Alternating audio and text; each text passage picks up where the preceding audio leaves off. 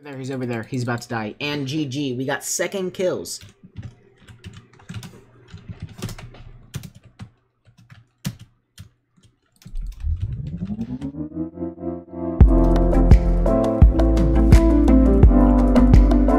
Hey there guys, MCPE here, and today we are going to be playing some Invaded Lands KITPVP, and in this episode I would like to try my best to show you how to complete some of the Invaded Lands events. With this recent reset, they added 3 new game modes, which are Wool Shuffle, Team Deathmatch, and one in the Chamber, which actually used to be a game mode, but they removed it because of lack of players, kind of like how they did with Soup a while ago, and KITPVP V2. And I've done around half of these events. I've completed them. Others, I might be able to find clips from older videos and maybe throw those in. I'm not really sure, but I haven't been uploading very much as of recently, and I want to try to do better with that, so I'm gonna be trying to get this out to you a lot earlier than I had anticipated. I'm also working on getting clips for like 3 or 4 other invaded videos, and I have ideas for like 9 different ones. It just takes a while because on invaded, the gameplay isn't very fun to watch just by itself without commentary, and it's also very hard to commentate just like a normal PvP. So I've got a few ideas of things I might be able to do, so I'm gonna be trying to get some more videos out for you guys, and yeah. Anyways, let's get straight into the video.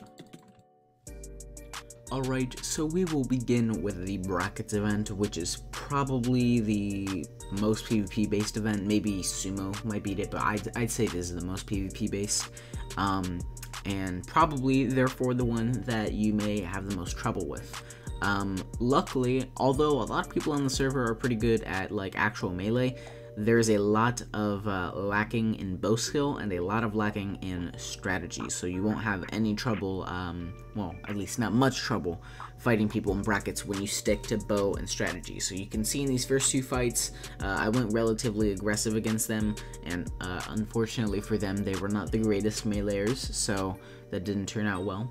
Then this third person, I believe he had a really high ping, so I decided not to try to bow him very much. He was also like, I don't know, 316 or something, so instead I just went in for the melee, because when they have high ping, or when you have high ping, it's never fun to bow, and melee is always gonna result in a combo for one side. You just need to make sure that you know, play your cards right, so that the combo is on your end instead of them getting a combo on you. So, yeah. And this fourth person, I believe I just bow fight for like 40 seconds, so nothing too important here. I will skip over to Drut, which is the last fight.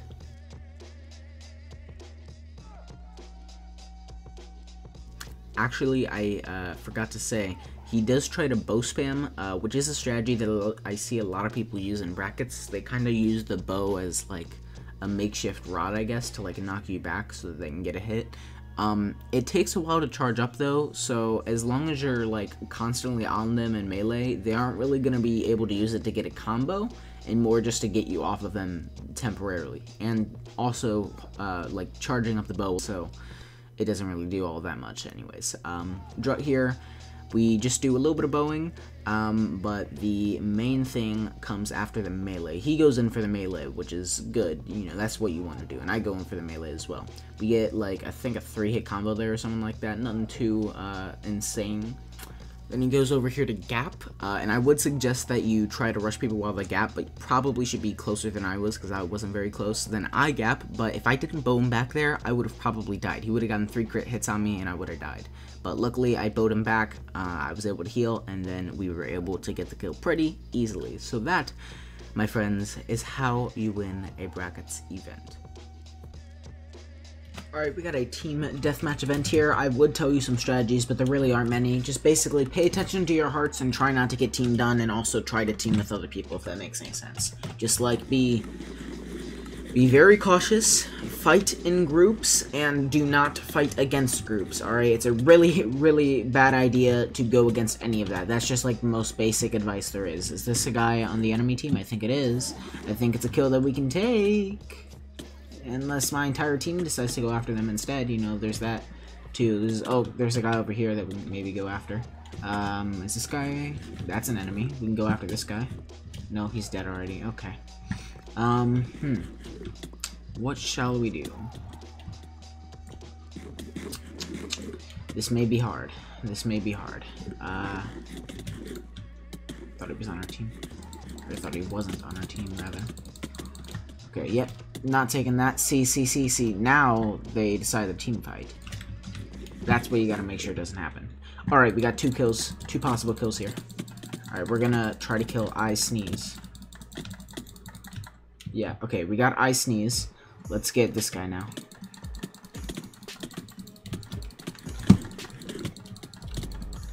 We got him. Alright, so that's pretty much a guaranteed win as long as our team doesn't lose. So that's pretty nice. Let's see if we can maybe get first place. We're not getting first place with that guy. Yeah, red is losing right now, so I think we've got this. I think we do. I think we do have this. This guy's decided to come over, which was a bad idea by him, but you know, whatever. DC Fatson got the kill, but I still think I have a pretty high chance of winning. Contacts here. I don't want to fight him, so I'm not going to. 25. Oh, that's 25 MB. You're not on my team, so you die. Oh, okay, I got that kill. Nice. Alright, so that's 3 kills now. 25 was trying to kill me, so I'm not letting that happen.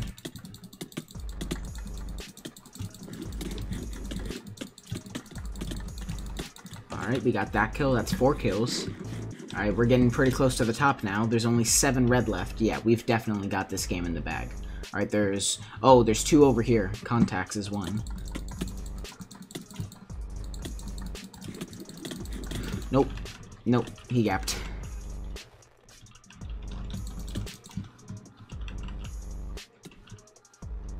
Alright, and they turned back. So I think they're some of the last ones left. So we can take care of contacts here. Alright, there we go. There's contacts. Who's left? There's a single red left, and I'm sure he's hiding somewhere, but I don't know where. Oh, he's over there. He's over there. He's about to die. And GG. We got 2nd kills. Tied17 got top kills. So, yeah, very nice. That's an event key. A very easy, free event key for top killers. Yep. And there's pretty much all my strategy. It's really very simple compared to the other events. There's not much strategy involved in it, but yeah, pretty nice. Alright, so next up here is a Race of Death event. Now, I'm just going to start right here. Make sure you really focus on this very first stretch of parkour, because this is where most people fail, because, you know, all the players are in the same area, and the name tags and everything blocks you, so definitely focus on that. The second spot isn't that hard. It's just, you know, normal parkour and fence parkour. Shift after, like, every jump onto a single thing. I guess a single fence, you should probably shift. But if it's longer, it's not a big deal. Focus on head hitter parts. I think there's 2 different parts like this in the parkour. And on ladders, you don't even have to shift if you're trying to go up. Honestly, it's you can just like walk up. I shifted just to be, you know, safe and not walk off, but yeah. In this cobweb part, don't try to like jump over cobwebs. Just trust me. Don't try to take any shortcuts. Just go the long way. And in here you can skip that bottom ladder. You can actually go up to the 2nd ladder, which saves you a small amount of time. You've got a 4-block jump there, which is pretty hard. You can entirely skip this blue part of parkour. You can just go up the water. On here, you can actually go up this door, and then do not sprint jump on these doors. Just a normal jump. On here, yeah, here's the rest of the head hitters. Definitely focus on these. They are very important. And then we've got a 3-block jump with head hitter, and that's it. It's pretty simple. So yeah, hopefully that helped you. Alright, so next up we've got ourselves a water drop event. I forgot to commentate over this, so we're going to be doing it in post-commentary instead. These first, like, I think it's like 10 rounds or something, usually aren't very hard because they aren't 1-block gaps. So essentially you can just line yourself up with like the brick, because the stone brick texture is usually you're able to line yourself up. Maybe it's just in my pack, but you can line yourself up directly in the middle. And then actually it's round 15. Round 15 goes into 1-block jumps. It might be different rounds, I'm not really sure, but for me it was round 15. And the first one isn't very hard because you can just go directly in the middle of the thing. Once it goes against the walls, that's when it gets to be really hard. Those are probably my weakest jump, but the thing that I would suggest you do is, like, when you get close to the wall, you want to, like, aim for slightly in front of the wall, and then right at the last moment you want to push back against the wall, which you're going to be able to see that I did right here. I just hold S, like, the moment I get near the water, and try to push myself against the wall, but I make sure that I do it, like, after I'm actually down. But the, like, ones that are separated in, like, 4 corners, that one's not very hard. This one that we're doing right here, and any ones where it's directly in the middle never is really too hard. There's ones where there's one, like, all the way on the right and one all the way on the left, which is sort of the same thing as what I just said about pressing S to hold backwards. You can do that, but just hold it to the right. And I also would definitely suggest that you use Zoom for this. So get Optifine if you don't already have it. Most people do, but get Optifine and Zoom. And also, I believe in 1.7.10, because I had 1.7 animations. It might not be 1.7.10. It might just be 1.7 animations. The Zoom animations messed up, so use 1.8. Alright guys, so we've got a Red Rover event right here. Now, this is not one of the new events that's been added. It is pretty old, but I do like the new map. I will say, the new map is definitely a lot better than the old one. The old one was just... the old one wasn't even really a map. I don't think you can even call it that, but this one's like a nice big map. It kind of looks like a dropper map, if that makes any sense. Just the kind of big... I don't know exactly what you call this type of build, macro, whatever. Point is, it's a very large build, and it reminds me of a dropper map.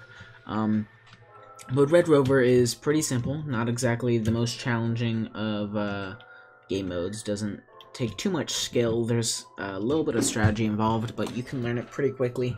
Basically, you see that guy in Diamond Gear over there, Blaziken Itter?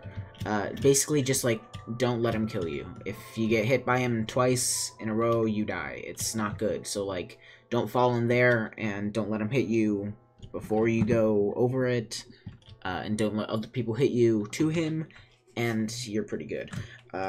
My strategy is leave when the countdown is at 3. That way, you get across pretty much right as the round, as the new round starts and the last round ends, which basically catches the diamonds off guard, and also the rest of these people aren't going to be over there, so you can't really get hit in. And then if you want to, you can wait at the edge and try to hit people back in, or you can just go onto the other side and play passively. It really depends on your playstyle. I mainly play passively, but if I decide to play aggro, I mean, I could stand on one side and just hit people back in, and I'll show you a little bit of that in these next few rounds. I don't usually do that, but I guess it's pretty effective, you could say. So let me just jump across here. There's that guy, that's Toxically. But there you go, I already got someone in. And we can hit maybe this guy in. Nah, there's the thing blocking. We almost hit this guy in. Oh, if he doesn't stop. Alright. But yeah, so we got one person that round. Got another person. We can hit this flame bullets guy in, maybe. There we go. There we go. This person's trying to hit us, and we can't be letting that happen. So let's jump over here. Let's see. How about this guy? We can hit you in, right? No? Okay. Yeah. But we got 2 people in. As I said, it is pretty effective. I don't like playing that way, just because if you do it, other people are going to try to do it to you. How did that guy get out? Someone must have hit him out. Also, that's the other thing. I'd sacrifice myself to show you this, but I don't think it's likely that I'll be able to actually show this. But basically, when you're in here, just stay jumping and against the wall, pushing, like, outwards, I guess, if that makes any sense. Like, say this is the wall that you need to get out of. Just jump here and aim towards this while you're moving forward. And you actually have a decent chance of getting out, because if they hit you, if either, like, another person that's been hidden with you hits you, or the actual, like, killer or whatever they're called hits you, there's a pretty decent chance that they'll knock you out, because if you're jumping, the knockback that you'll take should be enough to push you up and out of the little Red Rover death box, pretty much. And honestly, like half the times that I get knocked in there, I'm able to get knocked out. So yeah, it's pretty nice. You can also have if you have like friends, because teaming is allowed in Red Rover, by the way, just for the record. If you have friends, they can try to punch you out. That's a possibility as well. So yeah, definitely a good way to avoid death, I guess you could say. Just a good way to avoid death. Now, there's not too much else that I can really narrate on. I've kind of said everything there is to it, so I will just fast forward till the end of this round, or not the end of this round, to the end of this match, and if I lose this one, then I'll just cut that commentary and stuff I just did to whatever game I end up winning, because, you know, it applies for every game. It doesn't matter which match it is. But, yeah. Alright guys, I've just been organizing my vault for the past 15 minutes or so, because they're very messy. Now they're a lot better. I still need to organize the Prot 1 sets though. But a Wool Shuffle event is starting. I'm not going to commentate over this, and so I will add the tips, tricks, tutorial, etc. in post-production. Post-production NCB here. I'm going to be trying to give you my best tips on this. So, the way that I usually play Wool Shuffle is I just kind of run around looking, I guess, kind of aimless. And I pretend that I have no clue where any, like, yellow patch is, and then I just jump onto the patch, like, right at the very last second, pretty much. That minimizes the chance that you'll get hit off, because they don't have to hit you off, you know, 2 seconds before. They have to hit you off half a second before, so it's not very likely that you'll get hit off in that way. You also have the strategy of fake teaming with people and then hitting them off. I don't do that because it's scummy. And you also have the strategy of basically backstabbing someone and hitting them off and then taking their place, which I don't do because A, it's scummy, and B, it's a little risky. It's a little risky, definitely. But this round, I believe Edzu does that. I think that's his name. Yeah, Edzu does that, and that's how we end up getting the win. By the way, after the very first round, it gets after the first round, like 40 people are gone, or like usually around half the match, and then after the second round, that's another like quarter of the match. So after those first 2 or 3 rounds, honestly, the competition is down to like a quarter of what it originally was, and it's a lot easier. And as you can see, we're not even to round 10, and there are 6 players left. 6. 2 of which are teaming, I believe. Those 2 skeppies in the middle of the map. And then there's me, Edzu, and 2 other guys. And those 2 other guys end up dying, and Edzu hits off the others, or I believe maybe they betray each other. I'm not really sure what goes on, but it's nothing too special. And yeah, you can just see at the very end here, yeah, he knocks them both off and takes their place because they weren't exactly paying attention, and leaves us last 3. He pretends to stay on his own spot, then he goes over to there and knocks that guy off, but unfortunately he gets hit back and I end up winning. So, you know, not too hard. This is a strategy a lot of people use, so it's not just exclusive to Edzu.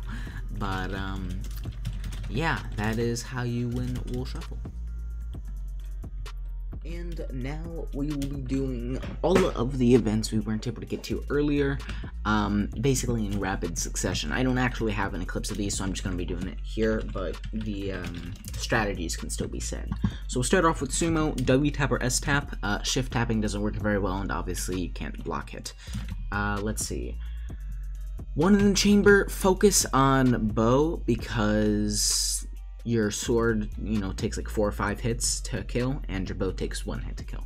Also, try to clean people, because then you won't lose as much health, and you'll get a lot more arrows, and you'll get a lot more kills, and, you know, the arrows from said kills will then help you grind more kills, you know, so on and so forth. Try to chain with your bow, so definitely practice bow aim for that.